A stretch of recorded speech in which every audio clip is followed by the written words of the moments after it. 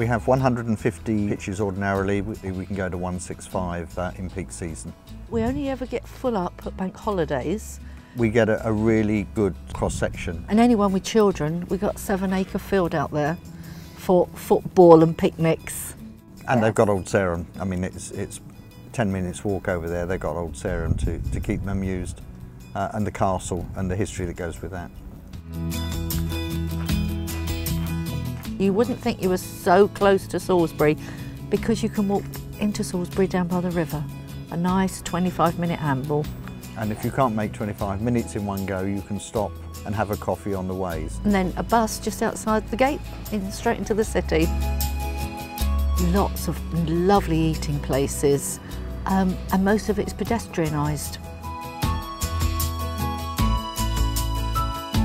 It's just lovely to walk round there and to walk around the cathedral.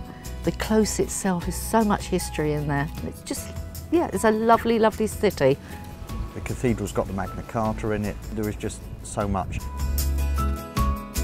Beautiful, the River Avon through the city with the ducks and the swans, across a little footbridge. This year at Stonehenge they've got the new visitor centre.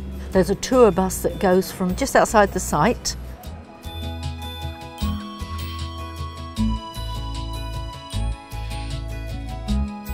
Beautiful setting, beautiful location. It's the best club site by far, of course we're biased.